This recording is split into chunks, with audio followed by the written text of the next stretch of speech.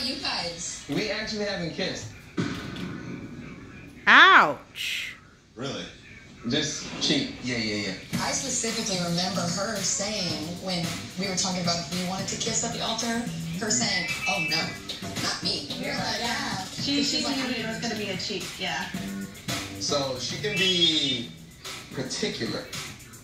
In my situation, if I was with someone that I'm having a very strong connection with, that I'm attracted to, and I haven't shared a kiss with, I would be extremely disappointed and kind of start to feel a slight sense of rejection.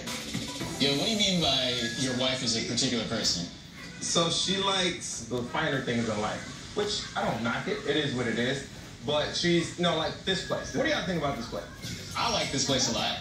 Okay. I think it's nice. Okay. That's what I said.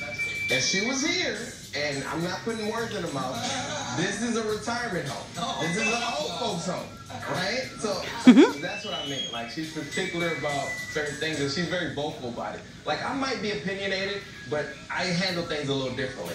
She'll throw a little tantrum, and she gets cranky because she didn't eat or she didn't sleep. And for me, I treat her like a toddler. Ouch.